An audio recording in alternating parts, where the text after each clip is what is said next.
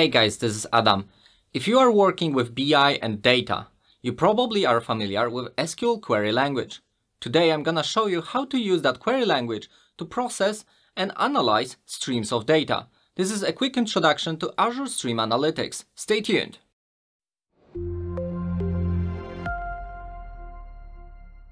As always, let's start with some key characteristics around Stream Analytics. First of all, you can analyze your stream of data using familiar SQL Query language, which is very good because SQL is one of the leading languages when it comes to data analysis by data engineers. So it's very easy to find a skill set for people to start using Stream Analytics. And with many integrations out-of-the-box connectors to Azure services, it's easy for you to start using it and implement it in already existing infrastructures. And in case SQL language is not enough for you, you can extend it by building your own custom functions. And to do that, you can use JavaScript, .NET, or machine learning services. Now we can actually start talking about how does it actually work. So let's start with some basics. First of all, the thing we will need to create when starting with Stream Analytics is source. And for the source, you will need to define the type of the source that you're integrating, fill in some common properties, and use alias that you will use in your queries later on, which for our example could be Azure Event Hub as our input type with an alias hub input. Once the input source is defined, you need to define an output. Again, you need to provide a type and an alias. In our case, this could be a Synapse database with an alias Synapse output. Once both the input and the output are defined, you can start defining your SQL job query. This query is the core of how Stream Analytics will process your data. It will define how to pick the data, what kind of transformation do you need to apply, and how to output it later on. And just like in standard SQL, you need to grab your data from the source by using from statement and providing alias of your input source. Second of all, you need to perform transformation by using familiar select statement. If you want everything, you can just pass the star. And lastly, you need to output the data somewhere by using into statement and again using the alias of your output. Once the query is defined, the only thing left for you to do is to start the job. Once the job is started, the data will start flying in and automatically will be copied into the output of your Stream Analytics job. In this case, using select star means we're copying entire input stream into our output. This example shows very nicely how easy it is to grab the data from Event Hub and stream it directly to Synapse Analytics. And just like with normal SQL, you can apply filtering. So imagine our input data on our Event Hub follows this schema. We have an ID, importance, and a user columns. You can create a where statement and use that column inside of the SQL query. In this case, we're creating a condition so that only the data containing importance greater than 1 will be returned to our output. And as soon as the data will start coming in, it will get filtered on the fly into the output based on that condition. And for certain analysis, you will want to perform Windows-based operations. And to do that, you can use group by statement just like in normal SQL and provide a tumbling window function which will define a width of your window. In this case, it's gonna be every 2 seconds, calculate the maximum importance of the incoming data. Remember, since this is a group by, just like in normal SQL, you need to provide an aggregate function. When the data will start arriving, every 2 seconds it will be grouped and the result will be calculated. Note that in this case, it's always fixed interval of 2 seconds because this is how we defined our tumbling window. With that said, we can move to input and output, what are the supported services in Azure that you can use using Stream Analytics. When it comes to input, we have 3 supported services. It's BLOB or Azure Data Lake, IoT Hub, and Event Hub. Stream Analytics also allows you to use reference inputs. In this case, it's Azure Blob Storage or an SQL database, allowing you to pull some reference data. An example of that kind of data could be some geographical data, some dictionary data from your application in order to combine it with your stream data and perform additional analysis. And there's a lot of services supported for the outputs. You can use blobs, data lakes, event hubs, service buses, and even Power BI. Streaming data to Power BI is one of the core use cases for Azure Stream Analytics because creating live dashboarding is really easy using this service. Just apply the query over your stream and you will see live dashboards in Power BI in just a couple of minutes. This is part of the demo that I prepared for you today. It should also be noted that Stream Analytics allows you to use multiple inputs or multiple outputs within a single query, so you can combine the data or output the data into multiple outputs using a single job and a single query. It's up to you to design how you want to combine that data, how you want to analyze it, and which are the outputs that you want to support for your application. Today, our end-to-end demo scenario that I will perform will start with an IoT device. Please note that you don't have to have IoT device to perform this yourself, because we're gonna use a browser-based Raspberry Pi simulator. In this case, let's go to browser and open a new tab and navigate to website Azure Samples GitHub.io Raspberry Pi Web Simulator. And the simulator here is fairly easy to use. On the right hand side, you're gonna find the code for that simulator, and the only thing you will need to do is to replace the connection string here and hit run to simulate the device. Now that we have simulator open, we can go back, and the next thing we'll need to create is Azure IoT Hub. This is where we're gonna be sending telemetry from our IoT device, and we're gonna use IoT Hub as an input for the Stream Analytics job. Let's go back to our browser and back to Azure portal. Select menu on the left hand side, select create a resource and type IoT Hub. Press enter. You will find a template from Microsoft, click on it and hit create. The only thing you need to do is create a new resource group. In this case, I will use Azure Stream Analytics Intro. I need to also select a region. For me, that will be North Europe, and the name for my IoT Hub will be AM Demo IoT Hub. Review and create, When IoT Hub is created, select go to the resource, and in this case, I'm not gonna spend too much time on the IoT Hub because it's not the topic of our demo today. So just find on the left hand side IoT Devices blade, select it, and in here, you need to add a new device by selecting New on the top. Provide the device ID. In my case, this will be my IoT device. No other configuration is required here, so select Save. When the device is created, select Refresh on the top to find your newly created IoT device. When you do that, select it, and in here, the only thing you will require is to copy the primary connection string.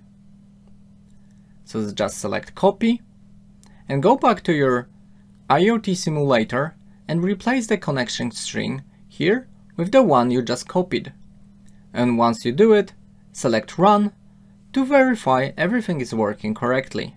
As you see, messages are being sent to your IoT Hub from the Raspberry Pi simulator.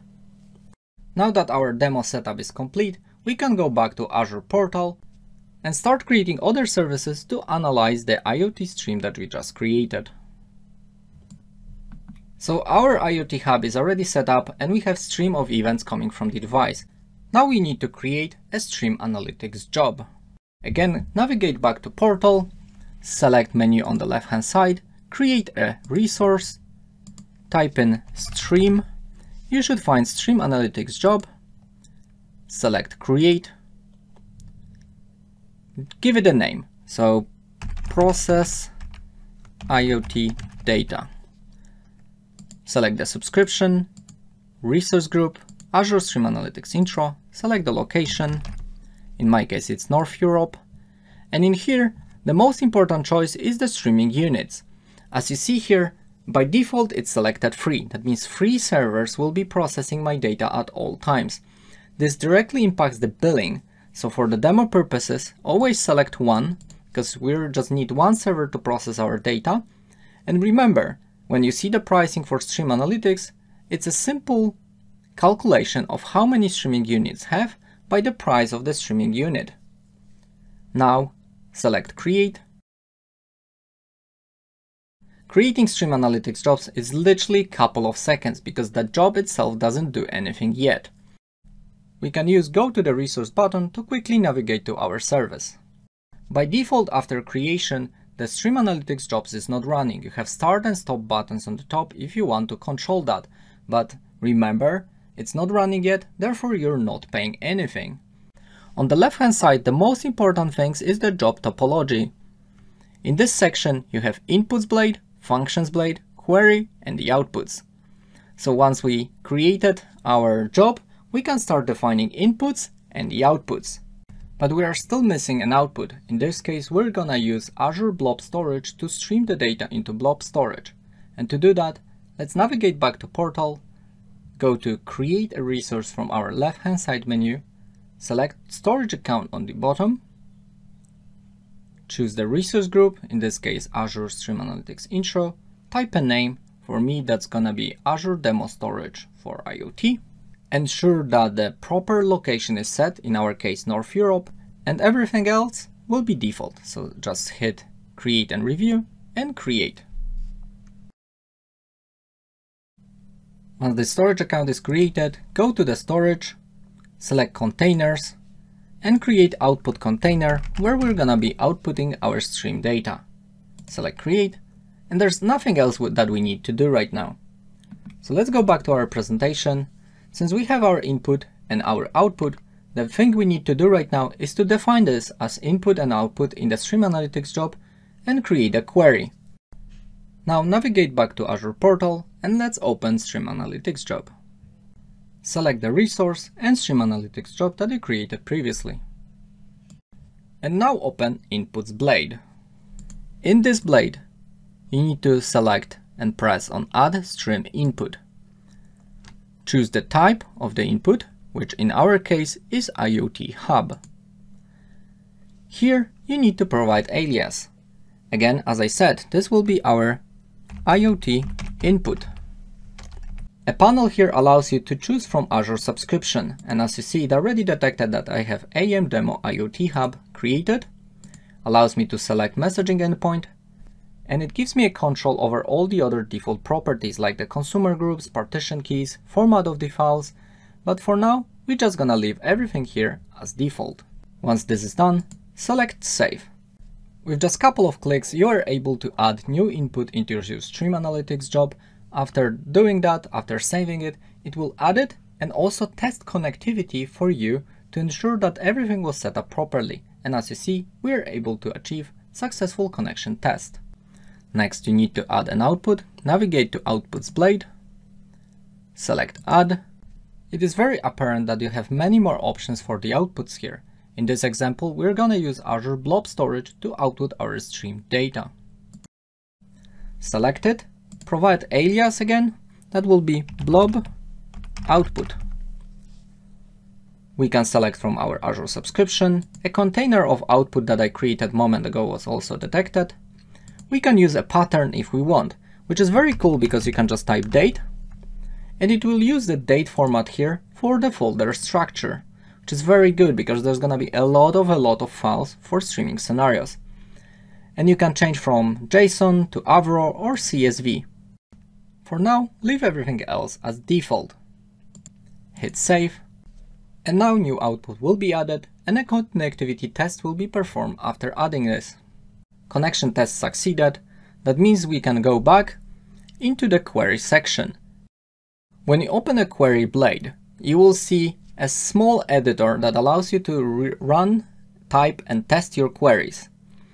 In here, you can do everything you want when it comes to development.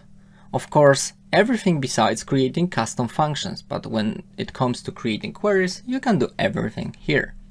By default, there's not much here. There's a standard SQL statement using input and output aliases, which can be found on the left-hand side, with a small icon indicating that this input is currently used within query. So we're using our IoT input as the job input. Notice that our alias also disappeared from the list of the inputs on the left-hand side. And we're grabbing all the data into our blob output. And once this is done, you can simply save the query and test it. Before we do that, notice that on the bottom, whenever you're selecting the inputs, on the bottom you can actually review what is the sample data for this dataset. My recommendation here is always hit this refresh button here to get most up-to-date sample of your incoming data. And in just few seconds, live data will be pulled from your IoT hub and you will be able to see results. Now go to the test results tab. In here, when you save the query and test the query, you can run it and see what are the results from your query. In this example, because we use select star, we're grabbing all the data and streaming this into our blob. Now the only thing we need to do right now is go to overview blade and hit start on the job and hit start. After about 1 or 2 minutes, a job will be started, the status will be running, and you can start reviewing your results. The first thing, always verify that your simulator is still running and sending the messages. In our case, as we see, it's still running. That means we can go back to Azure, select our resource group, navigate to Azure storage account, to our containers, select an output container, and in here you can see the year, month, and current day. When you open this, you will find a CSV.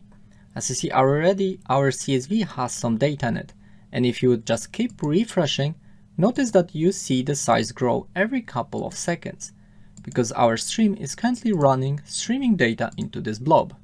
If you open that CSV, hit on Edit tab, as you see, this is our streaming data. We have 113 rows, but if we refresh again, we will have 115, because this is a streaming scenario and data will be coming continuously into this CSV.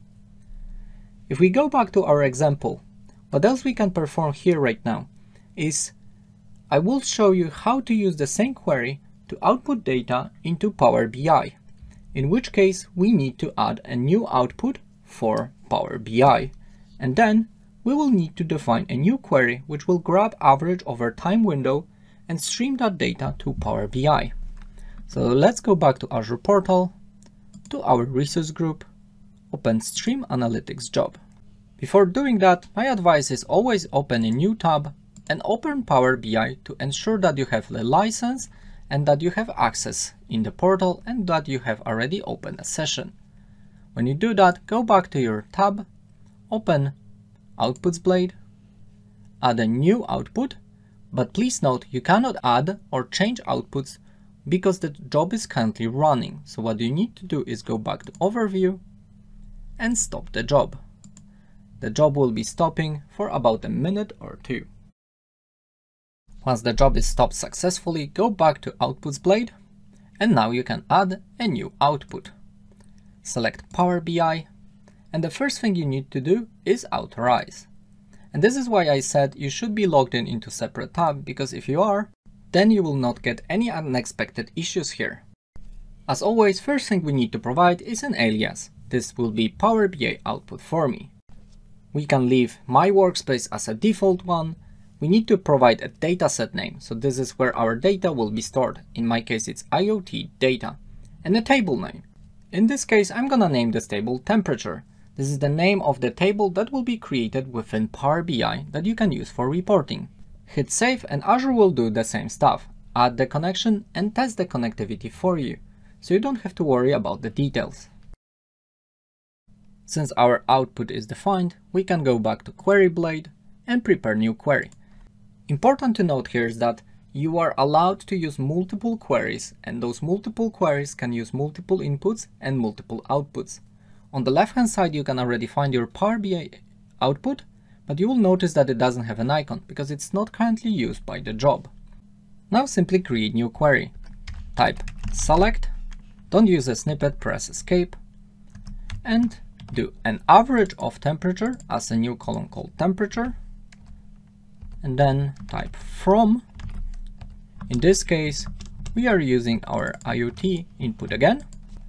We also need to output that data somewhere by using into. In this case, it will be our Power BI output. Once this is done, the next thing we need to do is to create a group by, because this is a window-based functions using average, so we need to have a group by. So at the end, add a group by statement and create a group by a tumbling window. So use a tumbling window function and add the parameters. In this case, it's a duration, which is in seconds, and that duration is 2. So every 2 seconds, please calculate the average temperature from IoT input. The very last thing that I like to do is, I like to have the temperature, but I also like to save what was the time that this event was generated. In which case, I will add a system timestamp, which is get me the current date, as a window end, which will give me a column indicating what is the time that this event was generated. You can test the query if you want by selecting this query and pressing Test Selected Query on the top. In just a few seconds, you can review results of your new query. See, we were able to calculate average temperature and pass the date. Now save the query, go to Overview, and start the job. You can start from the last stopped or start it from analyzing from this point onward. So let's do that and hit Start.